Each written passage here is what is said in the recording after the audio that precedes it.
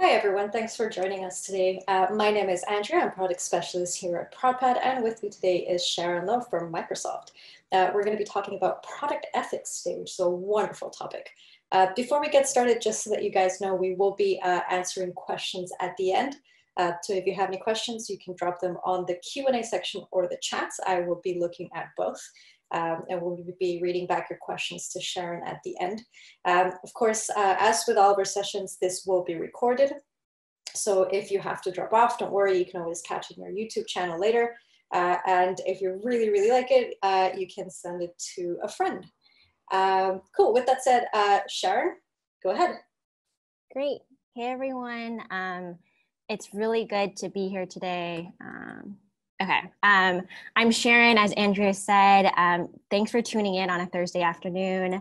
I'm a product manager at Microsoft on our ethics and society for AI team. So primarily working on a lot of our AI products and platforms. And yes, I'll talk about what my team actually does. And I'm just really excited to talk to you all today about building ethical products. And I think we're all realizing that in this changing world, especially today, so much has happened in 2020, that technology is also moving just as fast. And it's almost outpacing our ability to adapt to it. And we're left with this kind of anxiety around what are technology's implications and impact on our future. And so today, I really want all of us to lean into that anxiety, because I think it's going to be the impetus that drives us from being more reactive to proactive about our futures. And as a reminder that no one's figured out ethics in technology yet. This is open waters for us to define what ethics can and should be. And so with that, I want to first start with the prompt. I want you all to think about what are places that are meaningful or memorable to you?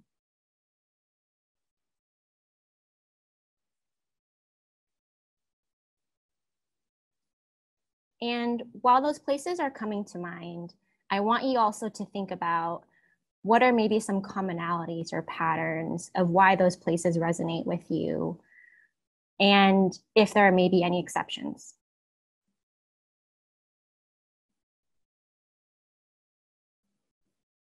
So to ground this, I'll talk about some places that came to mind for me when I was asked this question. So this is kind of a smattering of random places. But at the top left was actually a local restaurant that my family used to go to growing up every weekend. So it was kind of this like second home to me. And the top right was my very first apartment in Seattle. Bottom left was a coffee shop that I went to all the time in college after class and just to decompress. And the bottom right is actually where I had my first kiss. And the reason why I asked you to think about those commonalities and patterns of why these places resonate is that as being on an ethics team that works in AI, this is what AI systems do all the time. AI is used to answer a question or complete a task, and it does this by deducing patterns based off of past data. So when you ask an AI model the question, what are places that are meaningful to me? It's trying to figure out patterns of whether these places are meaningful because of how often you're there, maybe how much time you've spent there. Is it who you're with? Is it why you were there in the first place? And I think this simultaneously also illustrates the shortcomings of AI, because one, as humans, we aren't rational. We don't always fit into perfect patterns.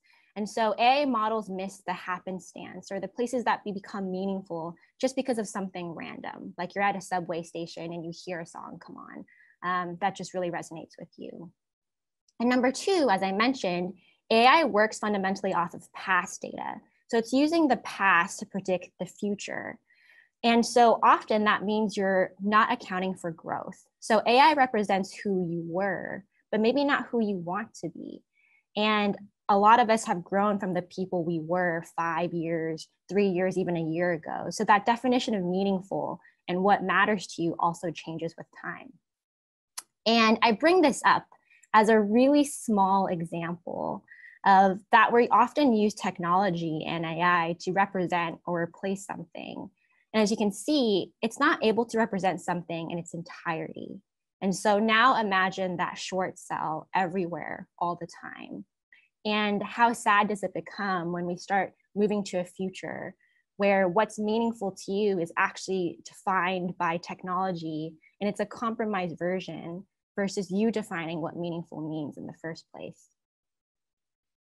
And I think this kind of loss of agency, this confusion of whether technology is controlling us or we're controlling it, really came to light in 2016. We saw how AI systems and massive amounts of data with Facebook and Cambridge Analytica really influenced democratic processes, institutions, and elections. And this was a big wake-up call for the world and the tech industry that we're no longer just designing products anymore, that we're designing really complex systems that are impacting fabrics of society and culture and norms.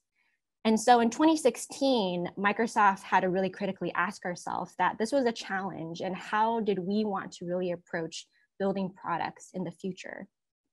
And so we came up with 6 ethical principles of how we saw this future of building technology.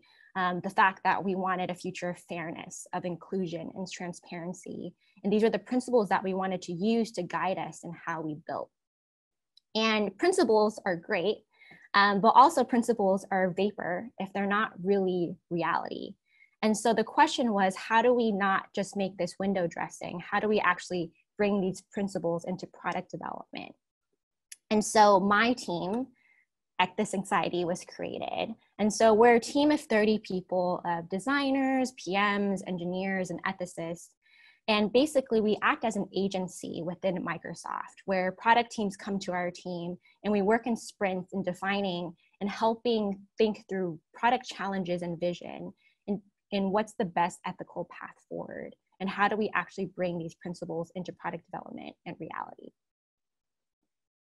So today, I really want to talk to you about my time on this team and what I've learned since then. And so 2 main topics I want to focus on is, 1, why is ethics important to your business? In my time on this team, I've learned that ethics does affect your bottom line, and why it's something that's not just a nice to have, but a must have. And number 2 is, okay, ethics is kind of a really abstract topic. So how can you tactically be armed with tools and actual steps to start bringing this into your own work? So number 1 is, why is ethics important to your business? And I think the fundamental answer is something that I think is not too surprising, which is customer trust. And this is something that I actually learned a lot when I was product PM, so back on our feature team. So before I was a PM on the ethics team, I worked on Azure, which is Microsoft's cloud offering. And back when I joined, which was a couple years back, Azure did not have as much adoption. And so really in the last few years, it's grown exponentially to now 90% of the Fortune 500 uses Azure and Microsoft Cloud. And so when I was on Microsoft Azure, I worked on this product called Azure Data Factory. And this is Azure Data Factory. It wasn't the sexiest product, but it was a really important stepping stone in Azure, because the first step of being in the cloud is that customers need to move their data from on-premises to the cloud.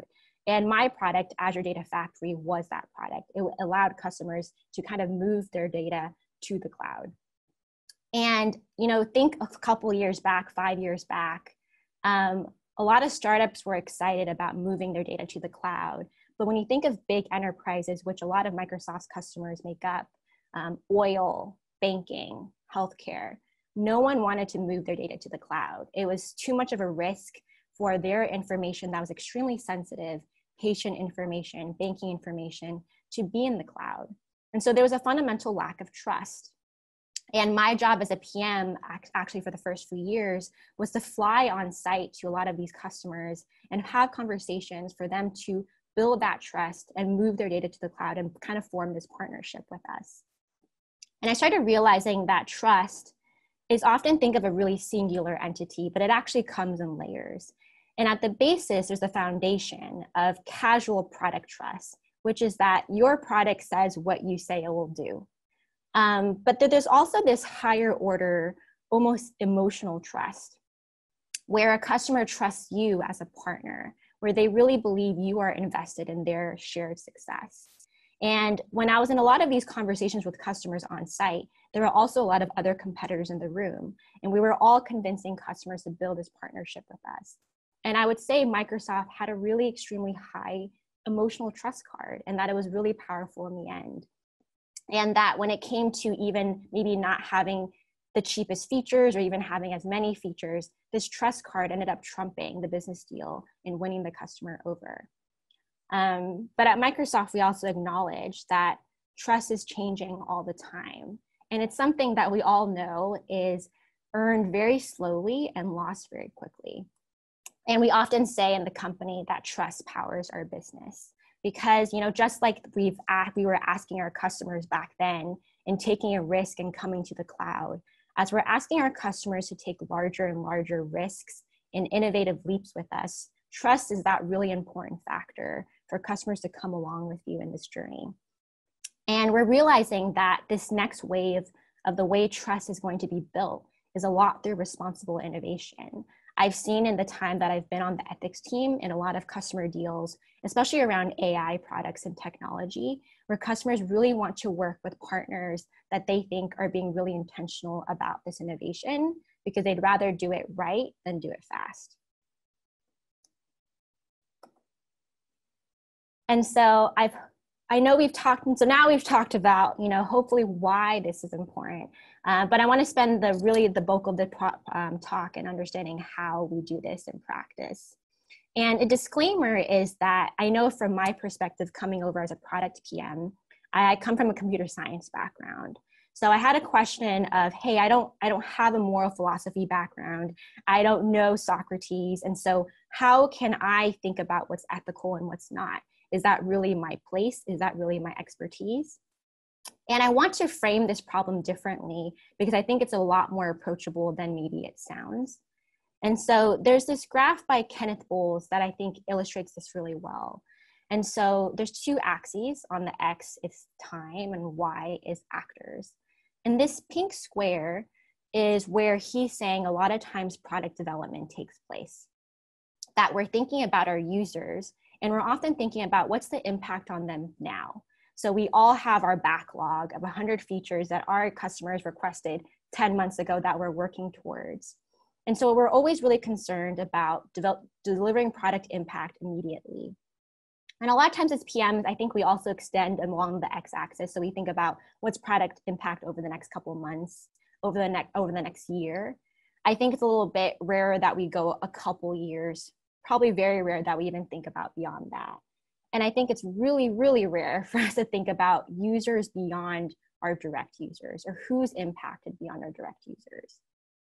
And so when I say ethical product development, I think it's actually more about how do we extend the square? How do we extend our field of vision to account for everything? And so instead of ethical product development, I want to name it and brand it as intentionality. How can you be really intentional as a PM of who or what may be affected and how they may be affected? And as PMs, you are the best person to do this because you are the subject matter experts of your product. No one will understand or think about your product as much as you do. And so there's responsibility in your perspective. What you see and what you don't see, or what you don't see, anyone else is very unlikely to see. So it's really important for you to uncover any blind spots you may have about your product and really be intentional about what you focus on and what you choose not to focus on. And so let me break down this question of intentionality because there's two parts to it. There's who and what may be affected and how, right? So let's first focus on who or what may be affected.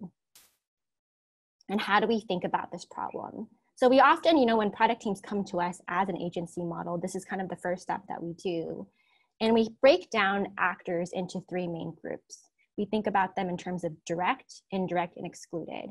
So direct users are the users as PMs that we often develop for. They are direct customers, they are the business stakeholders, they are the developers and the builders. But the other two groups are ones that maybe we don't often consider. So one is indirect users. So these are users that don't use your product, but are still affected by it. And these could also even be non-human factors, such as the environment, such as maybe historic buildings, for you to really consider outside the scope of just people. And lastly, there are the excluded users. These are users who can't use your product either due to physical or societal constraints. So when you think about, for example, the firewall in China, users of Facebook are excluded in China from the product. And so I learn a lot by example. So I want to kind of contextualize this into an actual product team that approached us the end of last year. And this was a product at Microsoft that we shipped in August 2019. And it was this product called the Custom Neural Voice. And this product was basically the capability to synthetically generate voice fonts, basically meaning based on a couple hours of my voice recording, they would be able to generate a Sharon voice font and use that voice font to theoretically say anything. So yes, implications are scary. And so I'll talk about that a little bit later. But let's focus first on the actors in the system. So for custom neural voice, in terms of the direct users, these are customers who want to generate a voice font. Usually these were companies who wanted to create a branded voice for their company. These also include the voice actors, so the actual talent who would be recording their voice, and also as end users and individuals interacting with the voice font.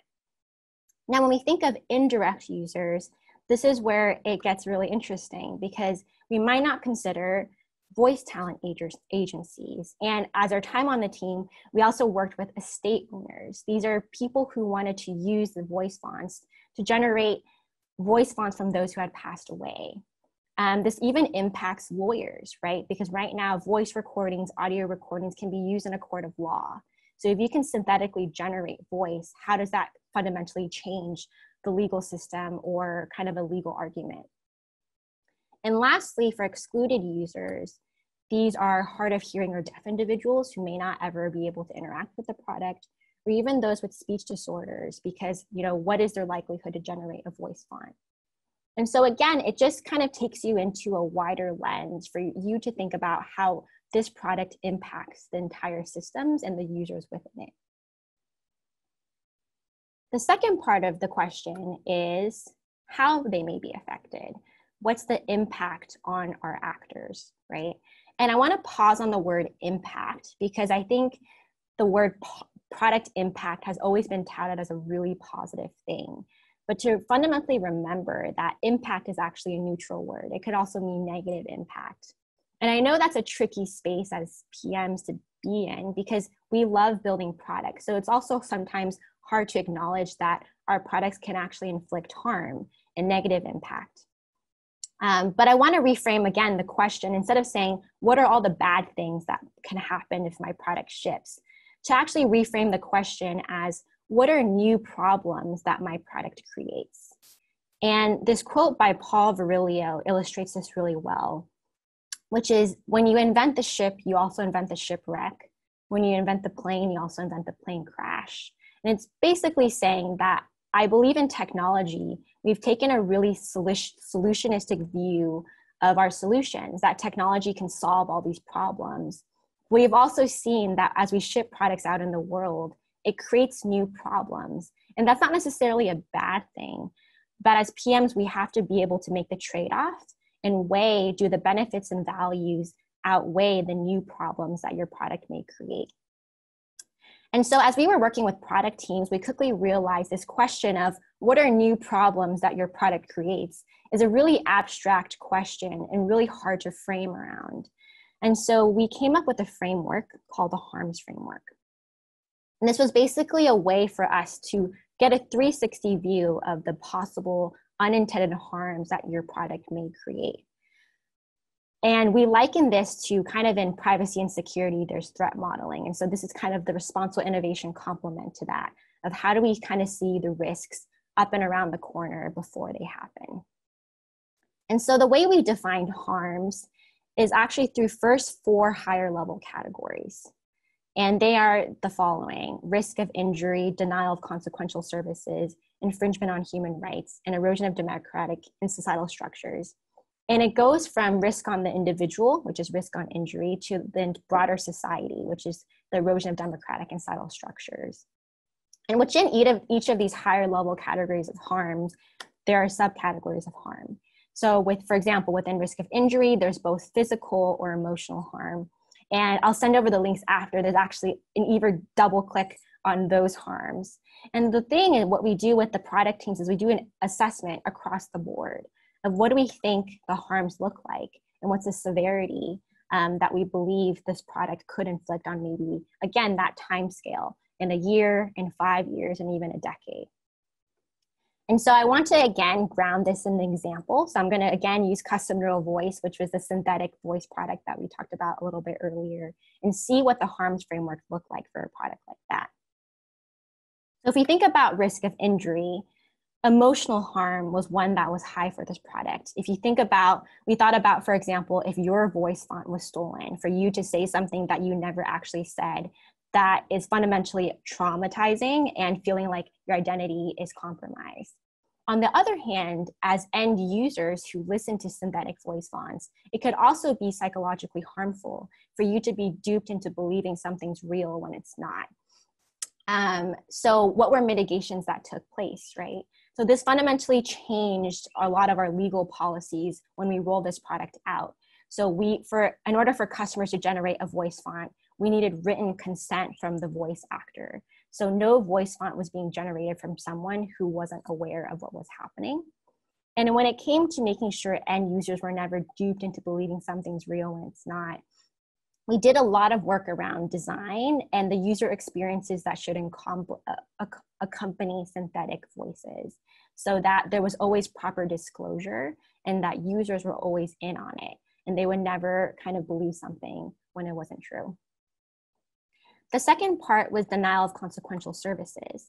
And so economic loss was high in this category because we realized that we were really affecting an entire industry of voice talent and voice actors, right? So for example, a voice actor may have been paid 100 hours for an audiobook, and now they're only paid an hour for their voice font, and that voice font could theoretically be used forever. So how does that impact their career? So again, this played again into a lot of our legal contracts with customers that they needed written consent from the voice talent. We also went a step further in creating transparency notes specifically for voice talent audiences. So when a voice actor was signing, they had to read this transparency note to understand what exactly they were consenting to, what were risks and capabilities of this technology, and also notes for them to be aware to renegotiate their contracts so that they were properly paid for given this new system. The third part is infringement on human rights. Loss of liberty was high here because we really thought about the idea that your voice is often today, really tied to identity. But if something can be synthetically generated, your voice may no longer be tied to you. And so how do we think about this scale and loss of identity? And so this was actually one of the toughest harms to address because we actually chose to gate this product, meaning not everyone can have access to custom neural voice. You actually have to apply and go through a pretty stringent interview process with both the product team and our team for us to evaluate what's your use case and do we really believe you're using this product for benefit and good for society. And this, again, was a fundamental business decision to make sure that we were really optimizing for the good of this technology and minimizing the bad. And lastly, there's erosion of democratic societal structures. Manipulation was really high, and this really tied to misinformation. So when you think of synthetic voices, probably something that comes to mind is deep fakes, fake news. And in light of the 2016 election, we were really, really worried about this particular harm. And we really went back to the end user. We thought about, from the end user perspective, when would they expect to listen to a synthetic voice? And we felt like when it came to, for example, politicians and government officials, that it is not in the expectation of users for any of this to be synthetically generated. So we actually made a specific position that we would not allow the use of this technology for any politicians or government officials, even with their consent, that this was something that we would not support with this technology. And I think it's easy to say like, whoa, so we really kind of went far into the future. And why are we being so intentional and so careful? And it's because of actually stories like this. So the voice talent, for example, for Siri, Susan Bennett, she had no idea that she would be the voice talent for Siri until it actually happened. Her friend actually called her and was like, I think this is your voice. And she goes through of how this was actually a pretty traumatizing experience and really alarming to have your voice kind of be out in the wild and everywhere. And so we're being really careful, because imagine what happened to Susan Bennett on a 10x scale, right? We always talk about impact from 1x to 10x, but the same thing can happen to harm. What happens if this experience happened to a lot of people? And this is why it's so important for us to be really intentional about this technology as we deploy it. All right, the last kind of lesson I want to touch on is we've talked about, okay, our actors, we've talked about how they may be affected. And now the question is, well, then how do we solve for how they may be affected? How can ethics be used as innovation? And I want to start with a small and simple example, because I think a lot of this sounds really complex, but it doesn't have to be. And so this is a product that probably a lot of us have used and come across, which is a Bic pen. And when Bic first launched its pen, it actually came across an unexpected harm, which is that a lot of people were choking on the pen caps. And they were kind of wondering how this was happening. And it's because people were doing this. They were putting pen caps in their mouth. Children were also kind of playing around with it. And with a sudden gasp, the pen cap would kind of, launch into their throat and they could easily choke. And so Bic could have done maybe the easy way out, which is, make sure that legally they were compliant. So maybe on the box, kind of have that disclaimer of, is not a toy, do not swallow. We've all seen that before. But Bic actually took it a step further. And if you look at all Bic pen caps, there's air holes. And those air holes are there so that if someone were to swallow and have kind of a worst case scenario, they would actually have the best case experience, because oxygen would still be going through and they wouldn't choke. And so this is something I want us to keep in mind, because I think this is the kind of intentional user experiences that we want to design. How do we think about what are potentially the worst case scenarios and make sure that, again, we are optimizing for the good and mitigating the harm in those scenarios. So let me also illustrate this with technology and how we approached it with something on our team. And this also came, unfortunately, from a harm that had actually been around for a while. So in August of last year, we actually had a PR incident around Skype, which is that this article leaked where Skype audio, so audio from your conversations, were listened to and quote by workers in China with no security measures. And fundamentally, this kind of confusion of users feeling like, hey, like why does Microsoft have my data? Why is it being listened to? I don't know how this happened. It's because of experiences like this. I think we've seen this all the time, where we kind of get a consent screen for data collection. We don't fully know what it means. There's a link to a long privacy statement that we don't read, and we just quickly click allow. And so this is really a problem of data ethics, that when we say really broad terms like product improvement or improve the product and donate your data, people don't know what that means. They don't know it means that sometimes we're using that data to transcribe and improve our speech models. And that means strangers have to listen to you talk. People weren't aware of like how their data was being used. When strangers are listening, what does that really mean? And they weren't understanding how Microsoft was actually protecting their privacy and security. And when we think about these privacy policies also, they're fundamentally designed actually to protect companies from liability, but not at all to inform users of what they are consenting to, right? So the New York Times did a study on 150 privacy policies, and on average, they take 20 minutes to read, which basically means they aren't read at all. On top of that, they're incomprehensible. The average kind of education level to read a privacy policy is at a college level. And we all know this, and we do it, and we keep doing it in the industry. And so our team really had to ask a quick look of, hey, how do we actually think about this differently? How do we think about consent differently? that this is actually a value exchange. We're asking users to trust us with their data. And so what do they deserve in return? And so we really thought about what it meant for someone to give meaningful consent. And meaningful consent was defined by us in 4 pillars. That one, that users had awareness when they were making a consent. They understood what data they were consenting to, who had access to it, how long they had access to it for, is it shared? They had freedom of choice, and they had true control, that they could opt out and revoke their consent at any time and manage their data. We also thought a lot about what the user journey could and should look like. That today, when you grant consent to something, when you offer a company to allow access to your data, it kind of looks like this. You kind of get prompted, you don't really understand why it's happening, but you click allow because you want to keep using the product, and then you don't really understand what happens to that data after. But we were like, what if this journey looks something like this, where you actually have time to use the data, discover the feature. So when by the time the consent happens, you understand what it's asking for. And you also actually get a receipt. This was actually a really new concept that we were thinking about, is that this is fundamentally a transaction. So how do you get confirmation after you give us consent? And then how do you manage your data afterwards? And so unfortunately, I can't share the whole end-to-end user experience because this is something that we're actually still rolling out. But I want to show maybe one of our screens, and it shows how we've really thought about how do we change this consent actual request into something that's really, really not clear, into something about what we actually mean. And instead of saying allow Microsoft, we're really asking, will you help? This is an invitation for you to help us as a company, for you to donate your voice clips or your voice conversations, so that we can improve the speech model for your language, for your accent.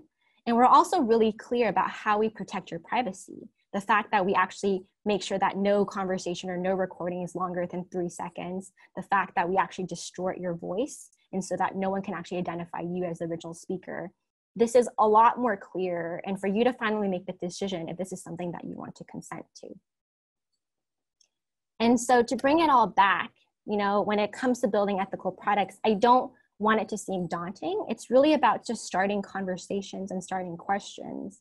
And along the 3 questions we talked about, it's, you know, who or what may be affected, who are the actors, how may they be affected, and then think about how ethics can be used as innovation.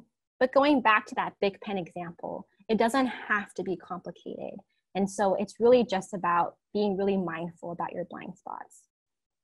And, you know, I really want to end this presentation where we've talked a lot about ethical product development. But actually, again, the foundation for all of this to work is actually the people, and the people on your team, the culture of your company. And this was something our team thought about a lot, that in the end, for ethics to be important in technology and to be our future, it's not enough if only our 30-person team thought about this. It really has to be the culture of the company, and for everyone to be working towards this. And so when we thought about, if we really want to put our money where our mouth is, we have to think about how ethics can be how employers actually value their employees. And this happens through things like your salary, your performance reviews, and your rewards. And so I'm really excited to say that our team worked with Microsoft for our organization for the first time this year, where ethics was actually part of everyone's performance reviews.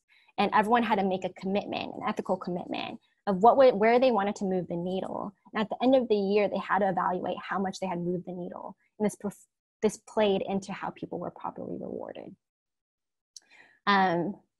So again, I really am really thankful for being here today and talking to you about ethics. And all these resources are available online. Andrea will send a link to a lot of these things like the harms framework for you and your team to kind of dig deep into. And with that, I want to say thank you. Amazing. Thank you, Sharon. As Sharon said, we will be sending all these resources out as a follow-up, but let's answer some questions now. The first one we have coming through is, how can companies balance business outcomes, like generating revenue, showing growth, with better ethical decision-making, especially if it is far off risk or impact? And is there anything individuals can do to manage upwards and help direct ethical decision-making? So let's Yeah. break that. We might want to break that down. So how can companies balance business outcomes with better ethical decisions? Let's start with that one. It's a great question. I really think it's about looking long term versus short term, right? And a lot of times of how I like to think about this is, really learning from history. So a question I like to ask myself is, imagine that I was a PM on Facebook newsfeed 10 years ago when it was first developing. How would I have thought about ethical and product decisions to be really mindful of the power and influence it could have 5 or 10 years down the line? And so I really think it's about prioritizing and thinking about those second order effects and bringing them a little bit closer. And also being really aware that it's really hard to retroactively do ethics. It's kind of like putting the toothpaste back in the tube, right? By the time it came to 2016, it was really hard for newsfeed and Facebook for it to go back to trying to revert if it's wanted to instill ethics into the product and maybe optimizing for the benefit. And so that's something that I would really keep in mind, that you are taking on debt if you are moving ethics into a conversation later in the future. And in terms of, thinking about leadership and how do you get stakeholder buy-in, that is something our team has learned a lot about. It is really about convincing leaders in your company. And a lot of times it's really helpful because, a lot of PM is about being customer focused, to actually talk to customers of like, hey, if you're thinking about deploying this technology, what are you concerned about? What are you concerned about that what users will think of you? What do you think would be the worst case scenarios? And how do you make sure you get customers saying, we're worried about this? And then bring to your leaders, we need to focus on this because our customers are concerned. And if we don't focus on this, then we are short selling them. Awesome, thank you. The next question is, what is your perspective on the role of technology companies versus the government? And not only considering ethics, but making decisions about who gains access to a technology and who does not. It's a great question. It's something that our team has really wrestled with because we feel like a lot of tech companies and capitalistic institutions are being put into processes where we're not elected democratically by the population. I would say realistically, though, technology is moving so fast that a lot of times legal regulation is not catching up with it, especially in the space of AI. So in my team, we work a lot with computer vision. We think about things like surveillance technology, and regulation has not caught up with where it needs to be. And so a lot of times, when we work with product teams, they're like, hey, we needed to ship yesterday. What's the legal and privacy min bar so that we can get our product out the door? I think we hear that a lot. And ethics is really about raising what that means right now, because unfortunately government regulation has not caught up. So a lot of times, and Brad Smith, who's our chief legal president, is often urging regulation, legal and the government to add more regulation in these fields so that we are not forced to define it. And we need a lot more legal and technical expertise in government so that this can happen. But I would say realistically, and unfortunately right now we're in this space where we're kind of up to defining it. And why I think it's so important for more and more people to be part of this space. I am often really concerned that as an ethics team, understanding that we are solely based in Seattle, which is a very Western view and small part of the world. And so how can we be defining this from all cultures, all countries, because ethics needs to take into account the world internationally. And so having more people part of this conversation is really important. Thank you for your question, Audrey. The next question is, do you think it's enough to rely on companies to be ethical, or do we need more external frameworks or assessments into holding companies accountable? It's something that at Microsoft we're really trying to hopefully just kind of set the table stakes, so that I think we're seeing, lately with facial recognition, that IBM was actually the first company to say, hey, we will no longer work on facial recognition technology at the company. Amazon followed up shortly after with we will not support facial recognition by law enforcement, and Microsoft followed after that. And so I think my challenge back is a lot of times, as companies, when you set something on the table as table stakes, your competitors are forced to answer to that. And so how can you kind of be the first in the playing field to do that? And again, it's a tough spot to be. Ideally, going back to the previous question, that this is actually something more quickly regulated by government. But I think right now it's up to us as companies and for us to be proactive in defining what is the future of this technology that should be. Because again, we are the experts of making these products and understanding it right now. And so we have the best understanding of how this will play out into the future and the second order effects of it. Thank you for that. And if anyone is interested, last year, CTOT Lombardo and I had a webinar around product ethics as well. And a lot of it was around second order consequences, which tends to not be something people stop to consider and think about. Mm-hmm. but definitely very, very important. We have a few more questions. Guys, please keep on adding your questions in the Q&A section. So the next question is, it's amazing that you have thoroughly considered ethical impact of the voice font technology, but how do you safeguard it against people who want to misuse it? They now know that this technology exists, so what's stopping them from copying it and using it maliciously? Yeah, I think it's also understanding that, bad actors will always be able to, misuse a tool, right? A hammer could be used to, hammer a nail, but it could also use to kill someone. And it's something that for us to really think about, what are the checks and balances we can put in place? Again, I don't think we can ever prevent the bad from happening fully, but we can put enough checks and balances and road bumps in place to make that something very difficult. But I think it's first acknowledging, well, what is the bad that can happen and how do we put mitigations in place? For voice font technology, we've thought a lot about, how do we verify when you're creating a voice recording? And first we think about the written consent, right? But when you're submitting the voice for a voice recording, how do we ensure it's actually the voice of the voice actor, that you're not just, putting in someone else's voice? So we have checks and balances there. We do a lot of checks after in creation of the voice font to, again, just ensure that we are making sure we are getting consent from the person who's doing it. But I don't think our expectation is that we can ever fully prevent any bad from happening, because the bad actors will always exist, unfortunately, but it's really about optimizing for the good and mitigating for the bad. I hope that answered your question. Next question is really interesting. Should ethics sit as a separate team that assesses all companies or all the products in the companies? Or do you think it's best to allow it to be part of the process for all product teams?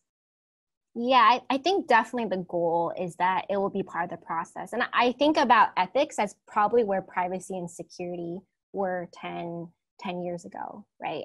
Privacy and security used to be an afterthought for a lot of software development. And now it's so baked into what we do when we ship products. I don't think ethics is there yet.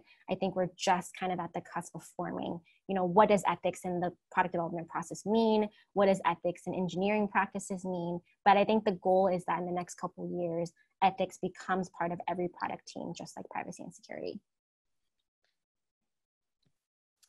Great. Next question is,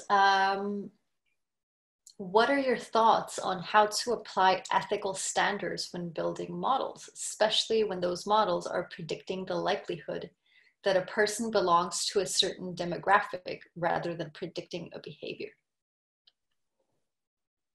That's a great question. And it's something that we've been really thinking about when it comes to Microsoft, about what models we are creating. And are we perpetuating further biases? So we often, when we think about demographics for our AI models, often it's just making sure that when we ship something, that it works equally well for everyone. So for example, when it came to the speech model, it's not enough to just, verify that the speech model, when it comes to speech recognition, it works for just 1,000 random people. We were really diligent about collecting people who spoke different languages, but also within those languages, people who spoke different accents, but also maybe kind of that, like immigrants, like my parents came from Taiwan and they speak English, but they kind of have a Chinese accent behind it. And so how do we think about all these different scenarios and make sure that the model works equally well for everyone? We really try to stray away from using models to predict demographics. And again, it's something at the company that we're on a slow process of redefining. I can't say that for all of Microsoft, we've done that successfully yet. I think the goal is that we are doing a slow culture buy-in of being really intentional about what AI models should be used to predict and not predict. And that in the end, AI is probabilistic, not deterministic. I like what you said there. Thank you for that. Our last question, I think, but of course, if you guys, have more, drop them in. But for now, our last question is, and I love this one. Do you think tech products can ever truly not be biased when humans are making them?